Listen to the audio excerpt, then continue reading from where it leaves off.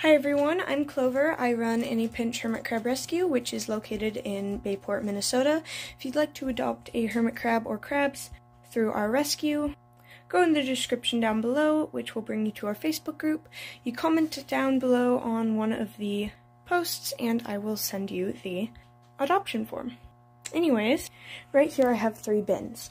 Inside of each of these bins is a carrier set up for hermit crabs. Why do I need so many? I'm going to pick up 27 land hermit crabs. That's a lot. This is going to be quite a chaotic surrender, seeing that it's so many. And we're going to have to find a lot of really good homes for these hermit crabs.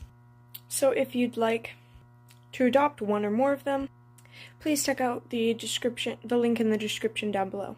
And subscribe for